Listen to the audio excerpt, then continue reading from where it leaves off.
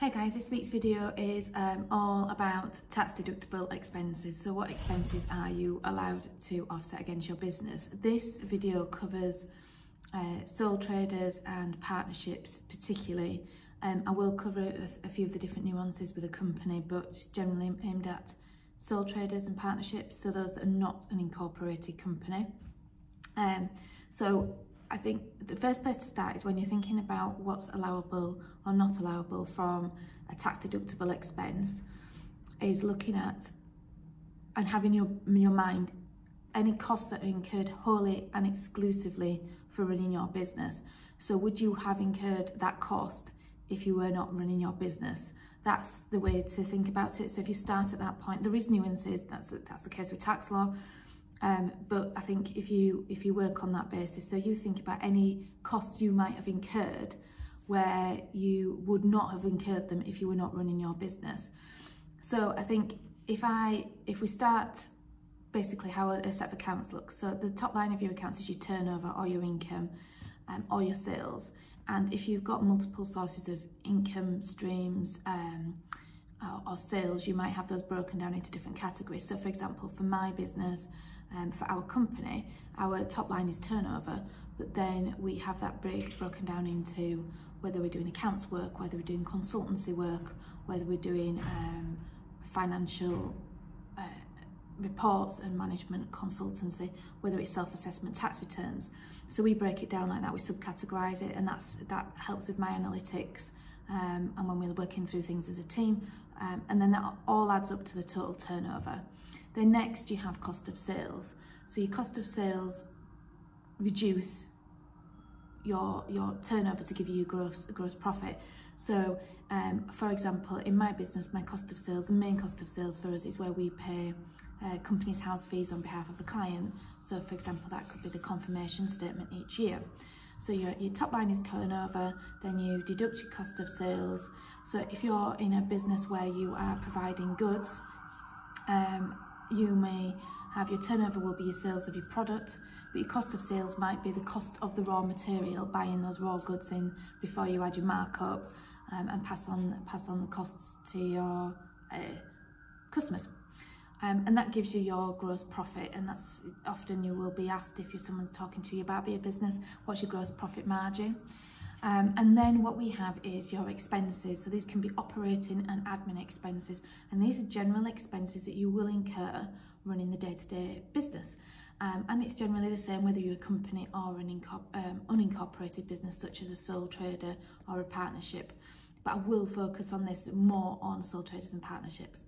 So first of all, remember, wholly and exclusively, would you have incurred those costs if you were not running that business? I think that's your starting point. And then kind of working through general things that you would expect to see. So advertising and marketing, so that could be any advertising and marketing, so that could be anything on Insta, TikTok, any adverts, Facebook if you use Facebook. That could also include things as anything you might have published in an article, magazines, if you use newspaper advertisements, for example, Google ads, all those kind of things fall under advertising and marketing. I think if you're attending networking events, slight grey area here, but if you're going and you're promoting your business and the purpose of that meeting is solely and utterly to promote your business, network and generate more leads, advertising and marketing. Then you might have your bank fees, any costs of running your bank account. This could be a nominal amount each month, but it also could be any other additional charges that if you've, say, overdrawn, those costs are allowed and are deductible. For us, one of the things what we call books and periodicals, it sounds quite ancient, but if we purchase any books, that we also include that as our online periodical subscriptions. So anything like that, so you might subscribe to a trade magazine. It doesn't have to be in paper, it can be online. Trade magazines, things like that, anything that's directly and wholly and exclusively for running your business. So that's just a quick summary there. We've got advertising and marketing, bank charges, for us books and periodicals.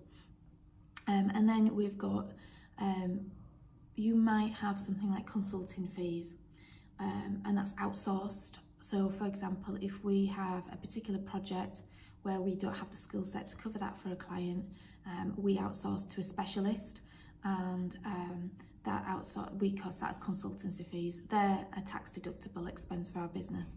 So you may bring on board, for example, someone to do your YouTube, a consultant that might help with that. That's a tax deductible expense, because again, it's wholly and exclusively for your business. Then we have wages and salaries. So this is often, for most businesses, one of the biggest costs that we have, and these are tax deductible expenses. There are slight nuances which you wouldn't need to go in, I'm not going to go into here, but if you've not paid a member of staff at year end, you need to flag that up to your accountant just to make sure that they're aware of that, for whatever reason that is.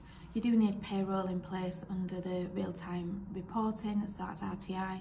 So if you are bringing a member of staff on board, you need to make sure that you're either running your own payroll, if you feel confident that you know the laws. If not, you outsource it to your accountant or a payroll bureau. It's not a lot of money, and the costs of outsourcing that is a tax deductible expense. On the wages, just a heads up on this, if you are paying children, so if you are paying your son or daughter to help out in your business, you need to be aware that they need to be paid a reasonable rate for what they're doing, and you cannot employ children under 14 years old. And there's a case law which is called Dollar and Dollar versus Lion, which is basically a farming business where they paid all their children, and it was apparent when it went to tribunal that the only child that was properly working was one of the oldest sons that was over 14 years old. Everyone else was being paid money to basically avoid tax. So you need to be aware and conscious about that. Next, I think, is insurance costs. Obviously, insurance costs are a deductible expense, because you will need premises insurance, public liability insurance, employee insurance. So their insurances, you might need some other cover as well. All your insurances are a tax deductible expense. Any interest that you pay, so for example, if you took out a CBILS or a bounce back loan when they were available, they are a tax deductible expense. It's the interest element, not the capital, the interest element. Additionally, if you put a loan into your business, and this is more for companies, and you wish to charge the company interest, there's separate reporting that needs to be done, so you need to flag that up as soon as you're thinking about doing that to your accountant, so that the relevant reporting can be dealt with and paperwork sent to HMRC. But interest on that loan that you've introduced to the business, or if you've taken out a loan, any loan that's relevant to running the business, then the interest is tax deductible. So we call that interest on qualifying loans. Mobile phones and telecoms, so they're tax deductible as well. However, if you are a sole trader or a partnership and you have 2 mobile phones, you want to get tax relief on 1, because why do you need 2 mobile phones to run your business? It's just 1 that you get tax relief on. IT, software and consumables, often what can be called computer running costs in your accounts when they're prepared. So for us, that's things like Xero subscriptions, any software that you may subscribe for, Microsoft, MS365, anything like that, Google Docs, all of those are tax deductible expenses, obviously where it's being used for running your business. And then pension costs. Now pension costs, this doesn't apply for you if you're running a partnership or a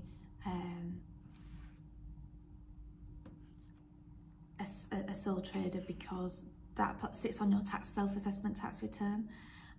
But the pension cost for a company is a tax deductible expense as long as it's for a registered scheme.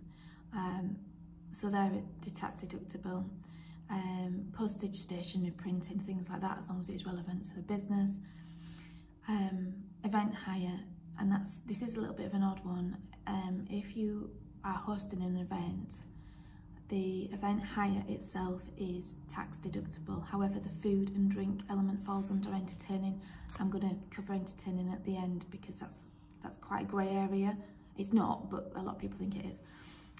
So you just need to be aware of that if you're running an event. Accountancy fees, any legal and professional fees. The legal fees that are not tax deductible are where it's not relevant to the day-to-day running of your business. So if you're a company, you may have, for example, put a shareholders agreement in place. Those legal costs are not tax deductible because it's not for running the day-to-day business, that's for the business structure. Rent, heat and light. So if you have premises that if you rent premises, then the rent's tax deductible, so is any associated costs such as council tax or rates, heat and light, again insurances. However, if you are running your business from, say, home, then you can have an element of your home running costs. There's two ways you can do it. You can work it on square footage of the entire home, so you could work out square footage of your home and say, well, actually my office space or the areas of the business which I'm solely areas of the property which I'm solely using for the business, that element, you could work out what square footages that is over the entire square footage of the house, and then you would work out the costs of things like your council tax, light and heat, mortgage interest, not the capital repayments, just the interest element. And you can also then work out, for example, the portion of your broadband costs. So again, I'll just run over that. So if you're running your business from, say, home, what you can do is, there's two ways of doing this. The first way is to work out what the square footage or the square meterage of your entire property is, and then say you have a home office. You could say that home office is exclusively used for running my business, so therefore the square footage of that over the square footage of the entire property, and then you could then multiply that up by the interest element of your mortgage. If you're renting your property, all of the rent, light and heating costs, broadband and telecommunication and council tax. So all those could be a tax deductible expense. And when you get your accountant to work out your accounts, give them a breakdown of how you've worked that out. Alternatively, and this is the way we tend to go, we say how many rooms in the property, because a lot of people don't know what the square footage of each room is or square meterage. So say you've got 7 rooms in the property and you're running your business out of one home office, so it's 1/7 of your mortgage interest, 1/7 of your light and heating costs. So that's that section. I'm just running through these, making sure I'm not missing anything out. Repairs and maintenance. Now this is a little bit of an odd one. Repairs are allowable deductible expense. However, you have to ensure we don't know if it's repairs or maintenance or capital. So if it's capital expenditure, it doesn't reduce your tax bill on your profit and loss account. That sits in your balance sheet, and you will potentially get what's called capital allowances for that expenditure on capital expenditure. So for example, what we would class as a repair is if you've got a toilet on your premises and it needs repairing because say the system's broken, that's a repair. However, if you add a new toilet and bathroom to some premises and it's not replacing an existing one and there's not one there and you want to add a new one, that's capital expenditure. So general rule of thumb there, if you're replacing something that's already there or fixing something that's already there, it's a repair. And if it's a new or an enhancement of something that's already there, it's generally capital expenditure. There is lots of nuances on this and there is lots of case law. This is absolutely and utterly something that your accountant will be able to guide you on and help you, and you give them specific examples when you're doing things. But generally, the rule of thumb is to work by, if you're repairing something, it's fixed, you already got it there, are you replacing it with something like for like? And if it's capital expenditure, you're replacing something that's better model, better version, and it's a new item. Right, clothing, work, clothing. This I'm trying to think where we get most of the questions.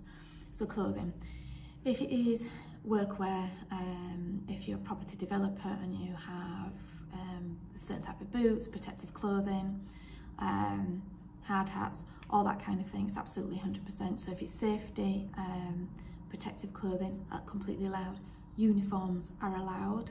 However, clothing for work, and so for example, if you are a gym instructor and you are running a private gym, if you are not in uniform and you're in your say Reebok or Under Armour or Nike clothing, that's not uniform. There is case law on this, so you can't put that through. Yes, I appreciate that you need multiple items of gym clothing and trainers, however, it's not uniform.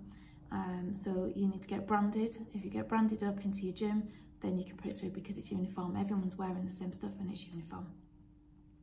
So clothing, just to cover that off, if it's workwear that's uniform, it's protective clothing and safety gear, completely allowable, otherwise it's not.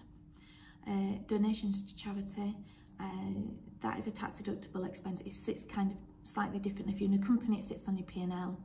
If you are a sole trader or a partnership, it sits on your tax return rather than the P&L for your business.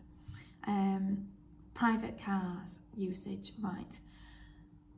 You can use your private car for your business. You are best speaking to your accountant about this because depending on your circumstances, your profitability and things like that, it might be better sitting on your balance sheet. But generally, private cars, if you are, keep your receipts for your fuel and your mileage. The easiest way that our clients find it to track is just doing we have a simple Excel spreadsheet mileage calculator, or things like Pleo, the expense app, have a mileage app section, which is really good.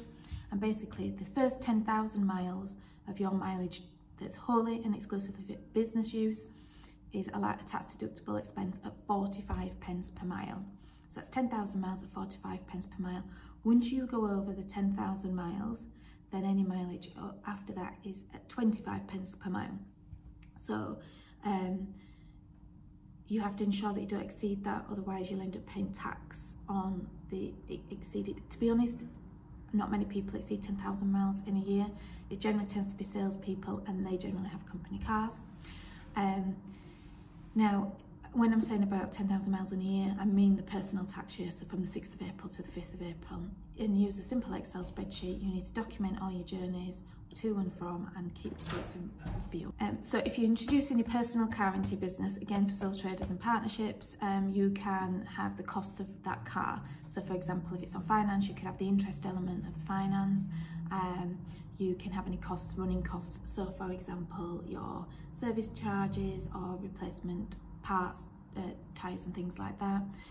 Also the car insurance. However, it does need adjusting for the element of private use, and what I mean by that is the element that you don't use for business. So for example, you could use it 60% of the time for running your business and 40% of the time for yourself. So that adjustment needs to be made. We touched earlier on entertaining. I'll jump back to that now. Staff entertaining. If you've got employees, you are entitled to take them out once a year for a staff event, and that is tax deductible, and it's just that one event, and the cost has to be £150 inclusive of VAT per head. If it exceeds that, the entire amount is tax deductible. So it's not tax deductible. So you need to ensure that, you know, if you're taking your team out, and £150 per head is quite a generous amount. So that could be for your Christmas event or for a staff summer event. If you are a smaller team, you might say spouses, partners, friends are allowed. In that case, you say, so for example, it would be £150 per head, but then it becomes £75 per head if there's an employee and their spouse attending. So that's any other entertainment for your team is not tax deductible because it's just entertaining, you're just taking them out. It's not wholly exclusive for the business, and the law states you can't have tax relief for that. Additionally, if you do take them out, then it's a taxable benefit because you've taken them out for lunches and they've had a tax-free benefit of the business. It does seem trivial, but that is the law and that's how it works. Then, as I said, I go into entertaining, so I'll cover that now. And with entertaining, generally it's not allowed. So business entertaining is not allowed. It used to be, it's not anymore, and it was a long time since it's been allowed. So it's not wholly exclusive for running your business. Now, I know as a business owner that there is, I go out and meet clients for lunch, I meet potential business partners and contacts, and that might mean coffee, and it might be in a venue that's a mutually convenient place, not necessarily in the office. You can put it through the accounts, but you can't get tax relief on it because it's client entertaining. It's as simple as that. Where it's slightly different is if you sponsored an event. If you had sponsorship and you sponsored an event and there was clearly advertisements, so banners, signage, things like that, that is tax deductible because it's advertising and marketing.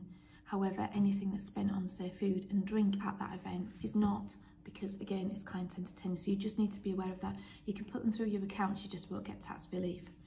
And I think that's it. I think I've covered everything off. I've got a bit of a list here and I'll just check I've got everything else. I think travel costs generally, flights, whether it's first class, business class or not, they're entitled as long as it's wholly and exclusively for business. Trains, the same. Taxis, the same. Commuting costs are not allowed, so if you're driving to the same place of work each day, your business premises, that's not allowed. But anything that's to different places for running your business, absolutely. Parking costs are allowed as long as it's not your general place of work, unless it's a seasonal parking pass. And I think that we've covered everything off there. Website running costs, I think, is the last one. So I hope that helps. And any queries or questions, put your comments in below. Please subscribe, and I hope that helps with give you some clarity on what is allowed and what is not allowed from a running cost point of view. Thanks.